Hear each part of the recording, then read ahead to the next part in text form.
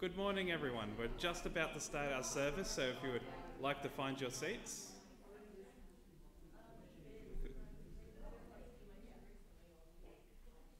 Good morning and welcome to our Sylvania Anglican Church 8 a.m. service. My name is Adam Johnson. I'm the student minister here at Sylvania Anglican Church, and it's a pleasure to be here with you this morning as we gather together as God's people, as brothers and sisters, to hear how God speaks to us, to hear hymns sung to his praise, and to pray to him together as well. And this morning we're continuing our series in the prophet Jonah, and we're up to Jonah chapter 3, where we see God's mighty power on display, but not in magnificent signs of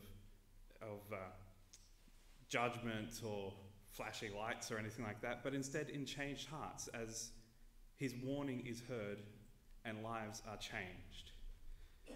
So to begin with, we're going to be reminded in a hymn that actually our lives have been changed by the Lord our God as well. That he has changed us. He's brought us from death to life in the death and resurrection of his Son, our Lord Jesus Christ. And that now we are his children, but we are also his servants. So let's listen to this first hymn as it is sung for us, You Servants of God.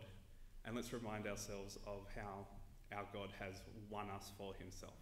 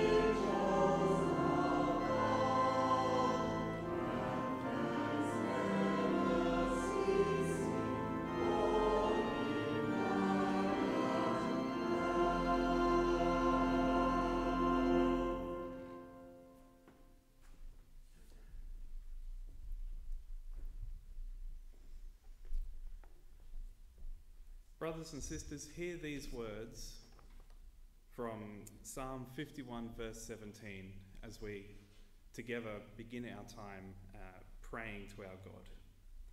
So from Psalm 51 verse 17, the sacrifices of God are a broken spirit, a broken and contrite heart, O God, you will not despise. See, although we are the people of God, the scriptures remind us that we still sin. Therefore, we need to confess our failures, knowing that the Lord Jesus died for us and intercedes for us with the Father. So let us draw near to God, who freely forgives, through his infinite goodness and mercy. And let us pray to him with sincerity and confidence in the words of this confession as it appears on the screen. Together? Heavenly Father, we praise you for adopting us as your children and making us heirs of eternal life. In your mercy, you have washed us from our sins and made us clean in your sight. Yet we still fail to love you and serve you as we should. Forgive us our sins and renew us by your grace, that we may continue to grow as members of Christ, in whom alone is our salvation. Amen. Brothers and sisters, hear these words of assurance, because God is slow to anger and full of compassion. He forgives all who humbly repent and turn to his Son, Jesus Christ, in whom there is no condemnation. Amen. Now, would you please continue to join with me in prayer? I'll be leading us in prayer for David and the Fell family on Norfolk Island and for our neighbouring suburb of Kangaroo Point. And then I'll be inviting us to join in together again with the Lord's Prayer, our family prayer, as the Lord Jesus taught us to pray. So would you please pray with me as I lead us in prayer for David Fell and his family on Norfolk Island. Kind Father, we praise you and thank you for David and the Fell family on Norfolk Island and the joy we have of sharing in the work of the gospel with them throughout 2021. Please help us to be an encouragement and a joy to them as they go about this work. Thank you for the work of the Fell family and what they are doing on Norfolk Island. Thank you for David's work as a chaplain and the many ways that he can spread your word there, and that he can encourage our brothers and sisters on Norfolk Island and bear witness in that community. Please continue to strengthen and uphold him and his family as they go about this work. Kind Father, thank you for the creativity you have given the Fell family in this area as well. We ask that through their efforts that you would grow your kingdom, have mercy on more people. Please hear us, Father, not for our sake, but for the sake of Christ our Lord. Amen.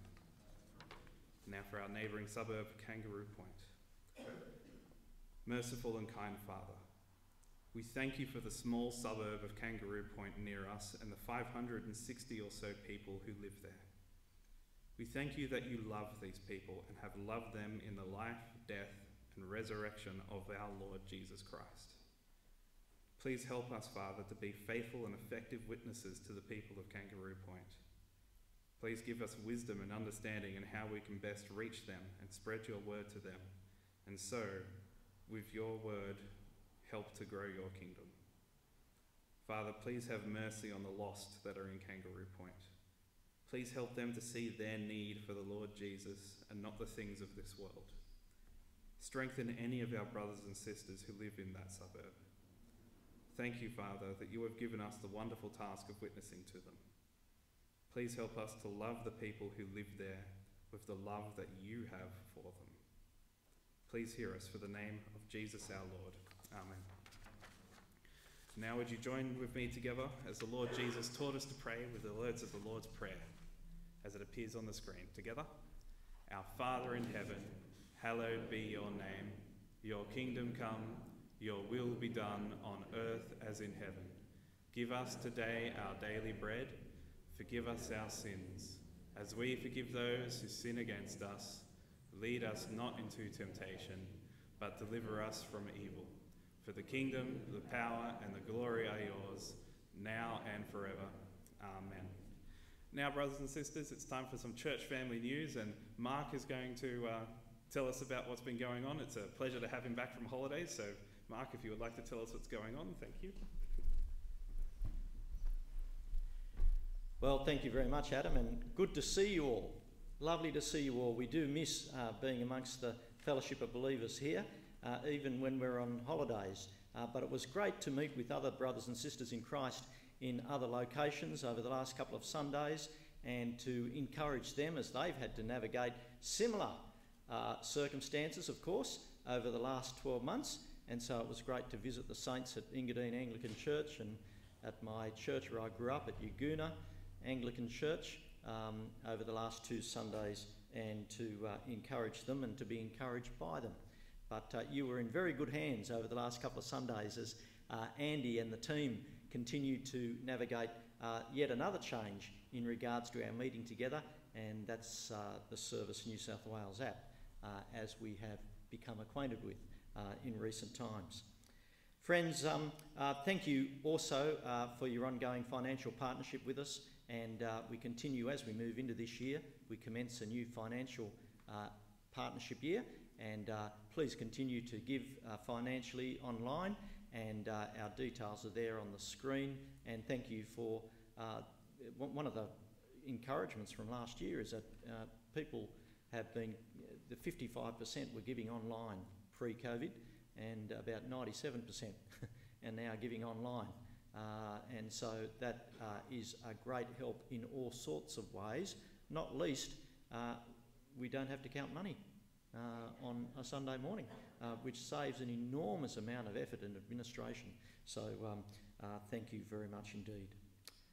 Brothers and sisters, just one other announcement this morning by way of a short story. Many of you know our late dear sister in Christ, Shirley Hunt, who is a long-term member of our church here.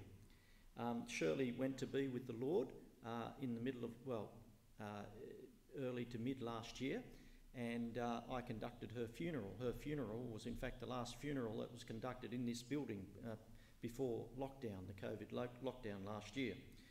Well, as you know, Shirley suffered from ill health for many, many years. And on one occasion I gave her this book called Sickness by a man called John Ryle, Bishop J.C. Ryle. And I gave Shirley this book, and I went to visit her in hospital, because she was in hospital again. I can't remember which hospital it was now. But I said to Shirley, "Did you read the book?" And she said, "Yes, I did." And I replied, "And what did you think of it?" And she said it was very good, but there was just one problem. And I said, "What was that, Shirley?" And she said, "You should have given it to me before I got sick." And you know what? She was absolutely right. Absolutely right. And those words, that conversation that took place 7 or 8 years ago now, has always remained with me. And that's why we need to be ready for sickness while we're healthy. If we're sick, then of course we're sick already. But if we're not sick, then we need to know that one day we will be. And this book by J.C. Ryle is the best book that I've read on the subject of a Christian approach to sickness. And because I feel so strongly about this small book, it's a very thin book, but it says everything that I would want to say to you as your pastor about sickness. J.C. Ryle talks about sickness in this way. He says, "I know the suffering and pain which sickness involves. I admit the misery and wretchedness which it often brings, but I cannot regard it as completely evil." In fact, J.C. Ryle goes on to explain that sickness can be a rich blessing from God, a rich gift from God. And that's counterintuitive, isn't it? Now, it's very important that you read this message. And so out of my own financial reserves, I am purchasing sufficient copies of this book for every household in our church congregations. So as you exit the building this morning, one of our ushers will give you, with their gloved hands, a copy of J.C. Ryle's book, Sickness. Can I urge you, please, to read it? Only takes 15 to 20 minutes. Read it, pray about it, talk about it with your Christian brothers and sisters, and be ready for that day when you will be sick and an opportunity to honour God. Thank you, Adam.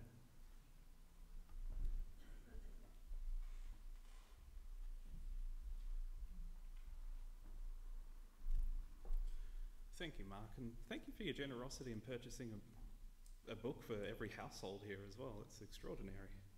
Brothers and sisters, as a sort of continuation of announcement time, what we're going to do now, a little bit like last week, we're going to turn to one another as well and greet each other, because we are brothers and sisters in Christ here together, and it's good for us as a church to actually experience the fellowship of church while we're here together.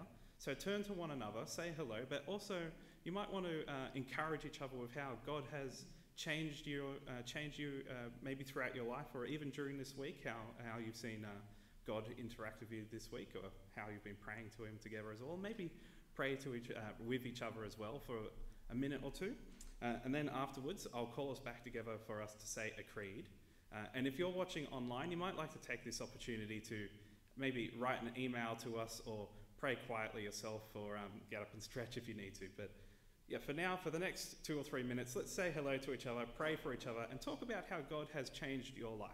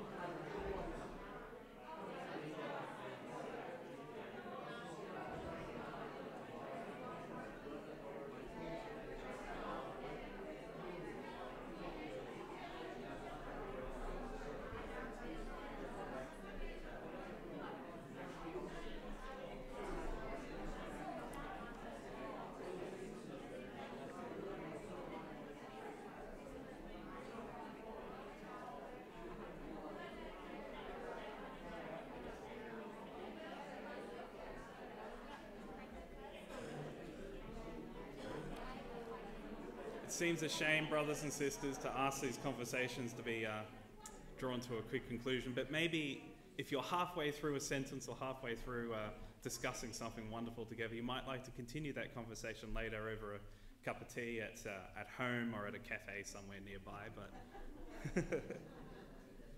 But But it's time for us to draw together again and with one voice to declare what it is that we believe in the words of the Nicene Creed. This creed was put together for us. It's a bit of a longer creed, but it was put together for us by the church in the ancient days to guard us against heresy, to guard us against incorrect beliefs about God, and also to reaffirm who our God is. So please, if you are able, stand, and let's encourage one another with the truth of our God, with the words of the Nicene Creed. Together, we believe in one God, the Father, the Almighty, maker of heaven and earth, of all that is seen and unseen. We believe in one Lord Jesus Christ, the only Son of God, eternally begotten of the Father, God from God, light from light, true God from true God, begotten, not made, of one being with the Father. Through him all things were made. For us and for our salvation, he came down from heaven. He was incarnate of the Holy Spirit and the Virgin Mary, and became truly human. For our sake he was crucified under Pontius Pilate. He suffered death and was buried. On the third day he rose again in accordance with the Scriptures. He ascended into heaven and is seated at the right hand of the Father. He will come again in glory to judge the living and the dead, and his kingdom will have no end. We believe in the Holy Spirit, the Lord, the giver of life, who proceeds from the Father and the Son, who with the Father and the Son is worshipped and glorified, who has spoken through the prophets. We believe in one holy, universal and apostolic church. We acknowledge one baptism for the forgiveness of sins. We look for the resurrection of the dead and the life of the world to come. Amen. Please be seated.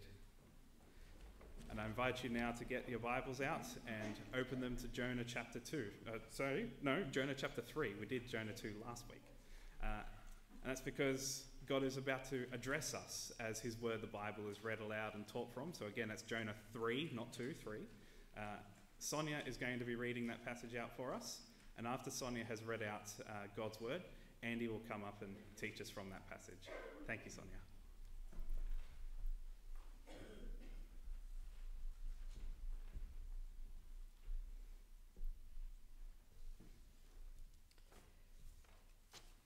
Jonah chapter 3. Then the word of the Lord came to Jonah the second time, saying, "Arise, go to Nineveh, that great city, and call out against it the message that I tell you." So Jonah arose and went to Nineveh, according to the word of the Lord. Now Nineveh was an exceedingly great city, 3 days' journey in breadth. Jonah began to go into the city, going a day's journey, and he called out, "Yet 40 days, and Nineveh shall be overthrown." And the people of Nineveh believed God. They called for a fast and put on sackcloth, from the greatest of them to the least of them. The word reached the king of Nineveh, and he arose from his throne, removed his robe, covered himself with sackcloth, and sat in ashes. And he issued a proclamation and published through Nineveh, "By the decree of the king and his nobles, let neither man nor beast, herd nor flock taste anything. Let them not feed or drink water. But let man and beast be covered with sackcloth, and let them call out mightily to God. Let everyone turn from his evil way and from the violence that is in his hands.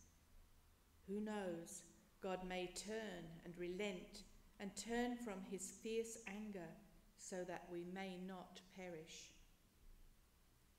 When God saw what they did, how they turned from their evil way, God relented of the disaster that he had said he would do to them, and he did not do it. This is the word of the Lord.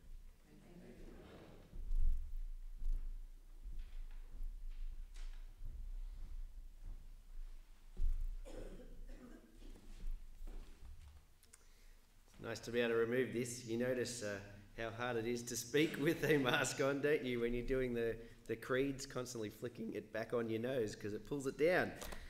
Friends, we are looking at Jonah 3, and you might have been delighted to discover you got given a handout when you got here today. I trust you'll find that helpful. It's got the Bible passage on one side and space for notes on the other, so please use that. I'm going to pray as we look at God's word together. Father God, we praise you that you speak to us, that your word is powerful and effective, and we pray, Father, that you will do that changing work in us today as we know you better as we read it. And we pray in Jesus' name. Amen. Well, friends, it is a new year, and I wonder if you made any New Year's resolutions this time around, other than don't get COVID or something like that. New Year's resolutions, did you make any? I find the whole concept quite a fascinating phenomena, New Year's resolutions, because every year people decide to make these radical changes in their life, only to discover that changing the calendar actually does very little at changing behaviour or practice or life or anything, right? It was quite funny that I was with my sister and brother-in-law on January 1st, and by the afternoon of January 1st, my brother-in-law couldn't even remember what his New Year's resolution was. And I suspect that that's not an unusual experience for many. You see, we want change. We know we need to change. We'll turn to all sorts of things to help us with that change, whether it's gyms and diets for health, education, maybe we'll even get some professional assistance, counselling, that sort of thing. But I think the whole New Year's resolution phenomena shows us that real change is really hard. And often it feels beyond us, doesn't it, to really change. So is there something that actually works when it comes to change? For us and for others, very importantly. And especially when it comes to those most important things, something that can change our hearts, our minds, our future. Is there something that actually works? Well, wonderfully, the answer is yes. And it's actually right under our noses. Even though it may feel ho-hum, even though it may seem quite ordinary, God's word, right? God's word actually changes hearts and remakes lives. It really does. But I'm not sure that we always believe that. Do you? Do you believe that God's word actually changes lives? So God in his kindness shows us again and again that his word is powerful and effective so that we might learn to come to him in his word for that transformation. See, that's actually what Jonah 3 is all about. The power of God's word to change lives. Because he begins actually with Jonah himself. We see that God's word brings a fresh start. A fresh start. Listen to verse 1. It said, "Then the word of the Lord came to Jonah a second time, saying, 'Arise, go to Nineveh, that great city, and call out against it the message that I tell you.'" Now, you might have missed it, but there's actually some very wonderful words there in verse 1. Anyone guess what they are? They are a second time. A second time, right? Why are they such wonderful words? Because that means a fresh start for Jonah, right? The same prophet who ran away, he's forgiven. The same prophet who told God to get lost, he has been given a clean slate, a fresh start. Not because his guilt was small, actually quite the opposite, but because God's mercy is so big. And when God deals with your sin, it is truly dealt with, truly gone. Of course, I think you'd agree one of the most enduring images from the book of Jonah itself is the big fish, right, swallowing this guy whole. It's led to all sorts of artworks and kids' storybooks. It's a captivating picture of these jaws kind of enclosing this man, completely enveloping him, engulfing him. Ironically, that's actually a helpful picture of God's mercy as well, because God actually orchestrates for sin to be swallowed whole, for guilt to be completely enveloped. Even though it hadn't yet happened in history, God would send Jesus, the Lamb of God, who, what does John say? Takes away the sin of the world. Not just distracts God from it or kind of throws a blanket over our sin. No, takes it away. The sin of Jonah, the sin of you, the sin of yesterday, the sin of tomorrow. Isn't that wonderful news? Everyone who admits guilt and throws themselves upon the mercy of God in Christ receives full and total forgiveness. That's the wonder of the gospel, isn't it great? Which means a fresh start with God truly is a fresh start, isn't it? Do you believe that? See, I suspect for many of us that's actually hard for us to grasp, that we are truly forgiven. I mean, personally, I don't handle failure particularly well, and I'm seeing that that's true of my kids because they are my kids, I suspect. I sometimes lie awake at night replaying mistakes, my harsh words, my angry parental outbursts, even when the people that I've wronged have forgiven me. See, I find it hard to move on. And so I suspect, well, God probably does too. He's probably looking at me going, Andy, really? Again? But he doesn't. He doesn't. Isn't that incredible? A fresh start with God is a fresh start. Sin acknowledged is sin removed because Christ's death has swallowed our sin at the cross, totally and completely. Jonah received a fresh start. That's the mercy of God. You can too.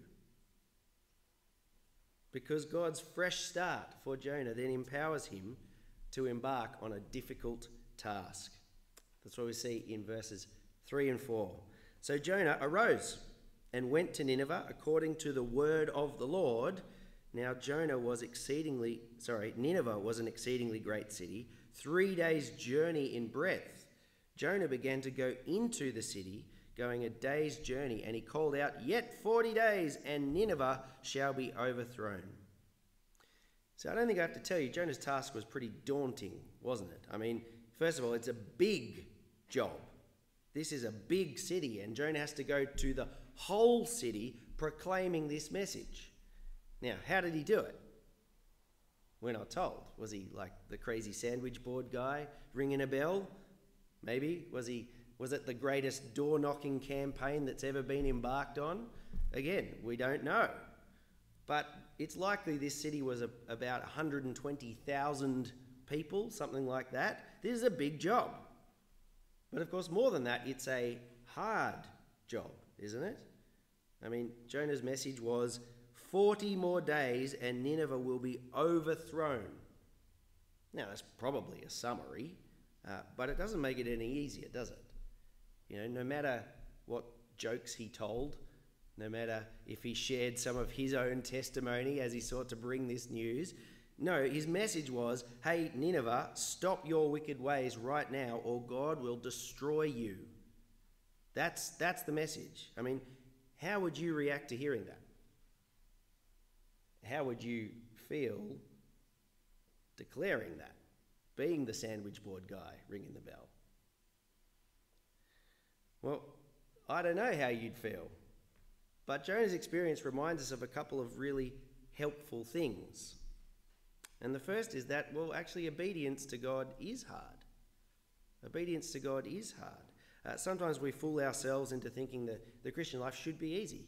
God is glorious. He's given us this wonderful privilege of being part of his work in the world. It should be exciting and wonderful and energizing, and it is often. But if that's all we expect, then we've forgotten our context, haven't we? I mean, gospel mission means engaging a rebellious world with an unpopular message. That's what we have to do, whilst at the same time we're battling our own sinful nature and a spiritual resistance that is real, that happens as well. See, faithful gospel ministry is hard. But the good news is that means it's okay to find it hard, right? Whether it's witnessing at work, whether it's serving in kids' ministry, whether it's opening the Bible with your own children or grandchildren, whether it's persisting in an awkward Bible study group, right? Obeying God will sometimes be tedious and tiring and difficult. But that doesn't mean something's gone wrong or you're doing it wrong. Obedience to God is hard often, and that's okay.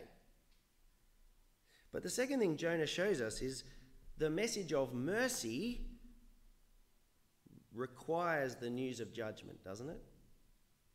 The message of mercy requires the news of judgment. See, remember, Jonah's message was 40 more days and Nineveh will be overthrown. Why was that necessary to say, though? Well, it's because without the warning, Nineveh will not repent, will it? When we go out as a family, typically I drive, and sometimes, without realising, I find myself drifting into autopilot. I think you probably know what I mean. I'm just driving somewhere. I'm driving, we're safe, we're not going to crash, but I'm just driving, right? That is until my navigator, Nicole, interjects. Where are you going? We need to turn left back there, turn the car around. See, left to myself, I would happily head down the wrong track, quite oblivious, probably singing, let's be honest. But with my error exposed, and only then do I turn the car around to take us where we need to go, where we should be. Brothers and sisters, gospel mission requires that honesty. You're going the wrong way. Turn around. Turn back. Now, of course, we don't delight as Christians in judgment. Neither does God. You need to know that. Neither do we condemn others as somehow different to us, that we're above them somehow. No. That's not us. But at some point, people must hear of God's righteous anger at sin and his certain judgment to come if they are to seek forgiveness in Christ. They must know that. Do you know what? I find it scary. I often shirk when those direct questions come back. So you're saying without Jesus, I'm going to hell. But what is to be gained in avoiding those questions? Really? Does God love the world? Yes, more than you do. But the unqualified statement, God loves you, it's only half the gospel, isn't it? And it will not bring people to find forgiveness in Christ, to seek repentance. See, brothers and sisters, are we willing to be honest with people about their sin and their future? Not saying in every conversation, but at some point, right? Jonah reminds us that obedience is hard, that it's often uncomfortable. But, and this is very important, this is where this narrative is taking us, it isn't pointless. It isn't pointless. For God's word always does its work. God's word always does its work. Listen to verse 5. And the people of Nineveh believed God. They called for a fast and put on sackcloth from the greatest of them to the least of them. Now just take that in, right? The whole city responds from the greatest to the least. And their response is change, is repentance. That's what the sackcloth is a picture of. You see, God's word always does its work, even from a fishy, smelling, grumpy man from a foreign land, right? And you think you're unqualified. And it is God's word that affects this change in them, for they heard Jonah's voice, right? He was the one bringing the message. But what does it say? Verse 5, the people believed God. It's God whom they believed. Now, in many ways, the account could have then jumped straight to verse 10, right? Nineveh repents, God relents, but it doesn't. Why? Again, because I think we're slow to believe this reality of how God works by his word. And so we're about to have the tennis Australian Open again, right? Like the super slow-mo camera at the tennis, you know, where they have the camera fixed on the service line and you get to see each muscle contraction fire, you get to see the sinews tighten and the raw power of the service action. Well, the same thing kind of happens here. The account slows right down and zooms in to show the raw power of God through his word, changing even the hearts of a mighty pagan ruler. Right, listen to verse 6. It says, the word reached the king of Nineveh, and he arose from his throne, removed his robe, covered himself with sackcloth, and sat in ashes. And he issued a proclamation and published through Nineveh, by the decree of the king and his nobles, let neither man nor beast, herd nor flock taste anything, let them not feed or drink water, but let man and beast be covered with sackcloth, and let them call out mightily to God. Let everyone turn from his evil way and from the violence that is in his hands. Who knows? God may turn and relent and turn from his fierce anger so that we may not perish. It's incredible, isn't it? The king makes Jonah's message national policy. And again, all of that without even a meeting with Jonah.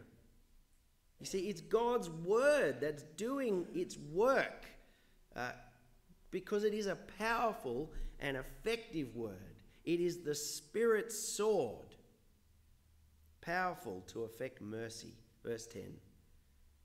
When God saw what they did, how they turned from their evil way, God relented of the disaster that he had said he would do to them, and he did not do it. God's word changes a city. But just before we move on, I want to make a quick comment about the historicity of Jonah. Because this apparent revival can sometimes be a cause for doubt for some about its accuracy. But before I say that, let me just mention, I do believe Jonah was a real historical figure. I mean, 2 Kings 14 mentions him. Jesus seems to think of Jonah as a real person. That's enough for us. Also, I don't have a problem with the miraculous events in Jonah. You know, the fish, chapter 1, the fast-growing and withering tree that we'll discover next week in chapter 4. Because really, if we accept that God spoke this universe into being and raised Jesus from the dead, fish and trees are kind of a doddle, aren't they? I don't have a problem with the miraculous. But that doesn't mean the Bible gets a free pass. It means that we actually need to take extra care to see what it is saying and not claim something it's not saying. So what's actually happening here in Nineveh in Jonah chapter 3? Is it a whole city turning to worship Yahweh? Is it an outbreak of Jewish religion in Nineveh, which is less than a century before Assyria will go and conquer Israel? Is that what's happening here? I'm not quite sure that's actually what's happening here. And I'll tell you why. You see, unlike the pagan sailors in chapter 1 and Jonah himself in chapter 2, there's no mention of vows and sacrifices in the king's response. There's no hint of personal commitment to Yahweh here. And secondly, God is not spoken about using that covenant relational name, Yahweh. It's the word Lord in your Bibles in capitals, unlike chapter 1 with the pagan sailors and Jonah with chapter 2, right? He is spoken of using that name there. In other words, I'm not sure this was conversion, okay? Now, it certainly is change, quite dramatic change. This city turns from its particular evil, but if there's no external evidence of Assyria suddenly becoming Jewish, I don't think that's actually surprising. Although I do reckon we'll probably meet some Ninevites in glory because of Jonah's preaching. But hang on, maybe you're thinking, doesn't that somehow discredit God if we're not talking about conversion, salvation here? Does it make his actions less merciful or wonderful? No, I don't think so. Because again, here we see God caring enough about his world to actually step in and graciously halt evil, whatever it was that they were up to. And that's actually what he said he would do. Jeremiah chapter 18, and if that nation, this is talking about foreign nations that the prophets had prophesied against, concerning which I have spoken, turns from its evil, I will relent of the disaster that I intended to do it. You see, God's word always brings about God's purposes. Always. And actually, by sparing Nineveh, this generation of Nineveh, this nation is actually then prepared as a tool of God's judgment for his people in the centuries that will follow. You see, it might be a different outcome than we were imagining, but God's word is still doing its work, isn't it? God is in control, changing lives, transforming communities, and altering world history. That's what God's word does, and this is another example of him doing it. And so as we finish today, I want us to ask, well, how can we encounter God's word as it really is? God's power to change lives, mine and others. Because I reckon sometimes it feels like there's a bit of a disconnect there, doesn't it?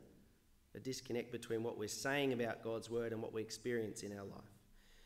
Well, thinking about God's power to change others by his word, firstly, today I want to encourage us to have a bigger perspective.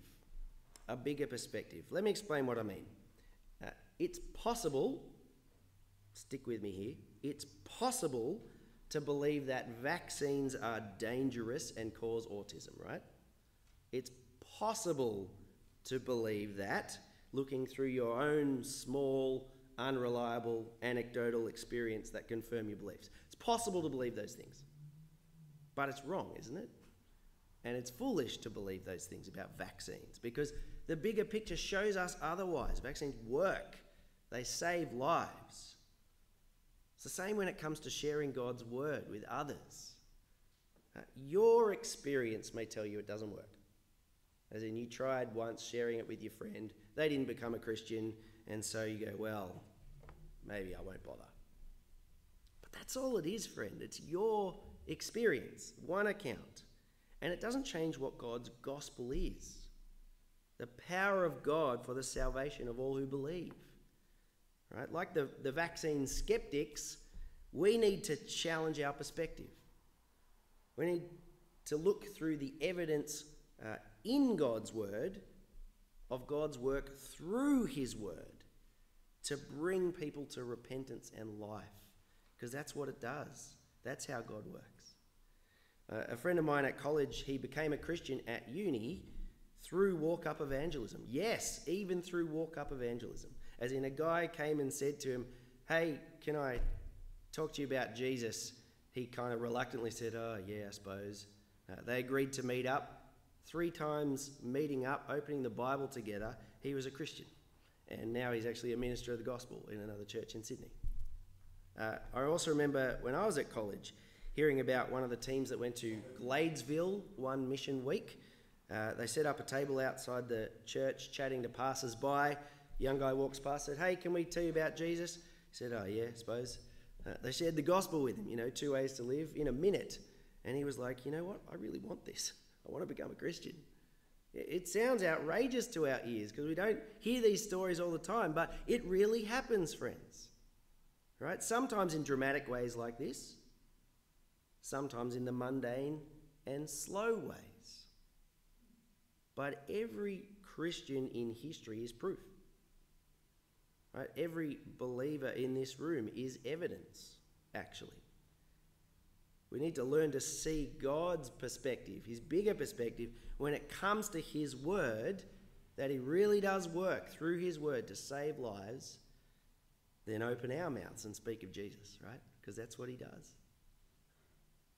And when it comes to ourselves then, God's power to change you, let me just say a couple of things as well.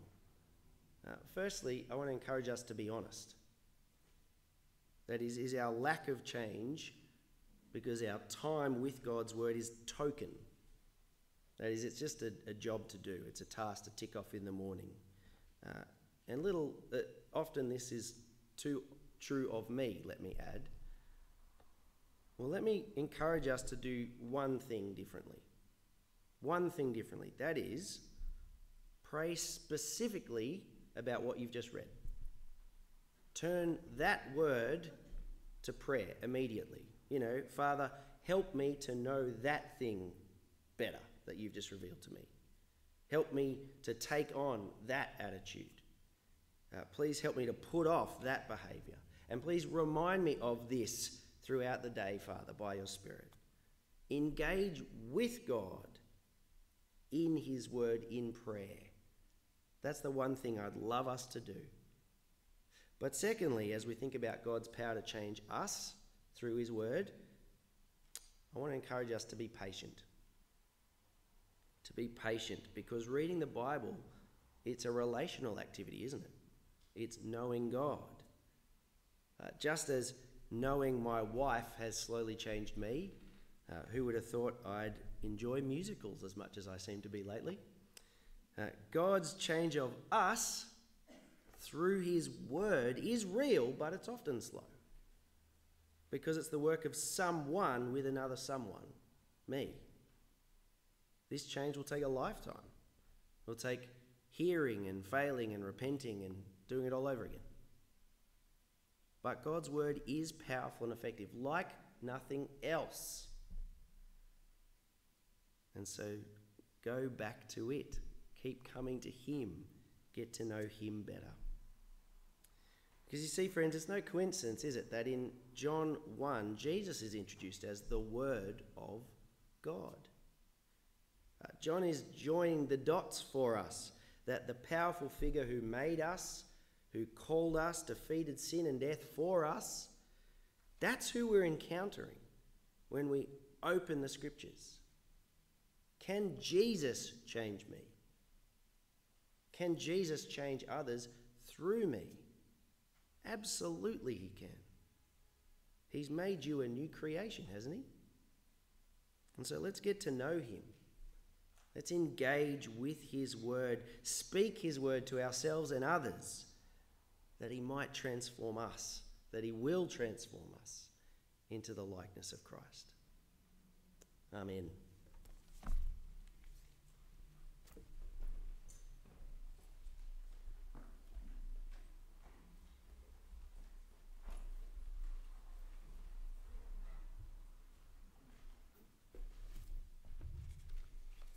Thank you, Andy, for teaching us from Jonah 3 and reminding us of the power of God's word. I know it's an encouragement that I desperately needed to hear as well. And brothers and sisters, in response to what we've heard, we're now going to hear another hymn. This hymn is called God Whose Almighty Word. And it's a hymn that will remind us of what we've heard a little bit of in Jonah chapter 3, that God works through his word. He changes lives through his word, that his word is his power. It's where he shows his greatest power, apart from the death and resurrection of Christ. So as we hear this hymn, reflect on what we've been listening to in Jonah chapter 3, and make parts of this hymn, or even the whole hymn, a prayer as well for yourself, that you would remember God's power in his word, that you would live life changed by God's word. So let's listen to this hymn.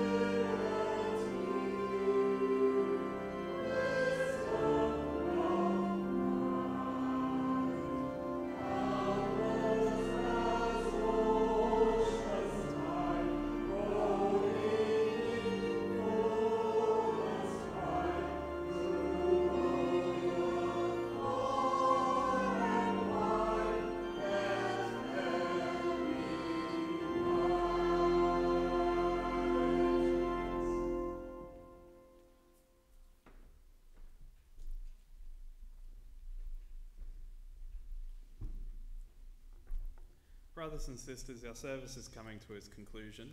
In a moment, Meryl's going to come up and instruct us on how to leave the building in a COVID-safe way.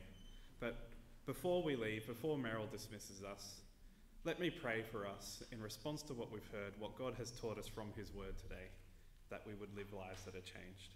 Let's pray. Kind God and Heavenly Father, thank you for teaching us through Jonah chapter 3 this morning. Help us, Father, to be people who speak your word, knowing that that is how you work today in your power.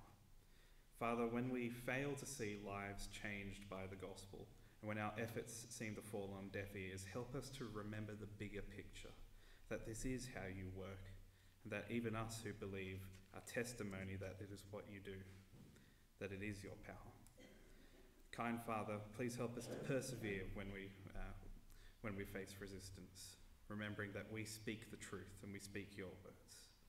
And kind Father, please help us also to live our own lives changed by your word, to be more and more changed into the image of Christ day by day. And help us to do this and to persevere in this, engaging with your word throughout the rest of our lives. Amen. Please listen to Meryl.